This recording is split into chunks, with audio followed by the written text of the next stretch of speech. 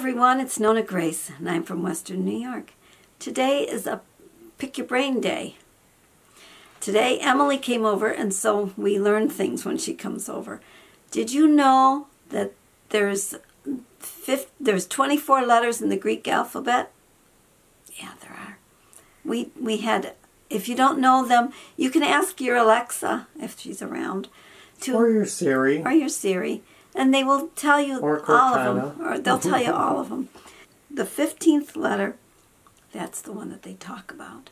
If you want to know what the 15th letter is, just ask your Siri. And she will tell you. Or your little lady or whoever you speak to in your devices. Emily said, you know, they have made a new word out of the word of the 15th letter. And they call it moronic. Now, if you're like word puzzles, you could straighten it out and do it however, you know. Try to unscramble moronic and see what word is in the news. If you don't know, it's the 15th letter in the Greek alphabet. So that's the little help. And it means very foolish, or it's an adjective that means that you have the mental age between 7 and 12 years old.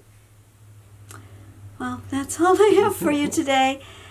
So I hope you enjoy this little scratch your head kind of video.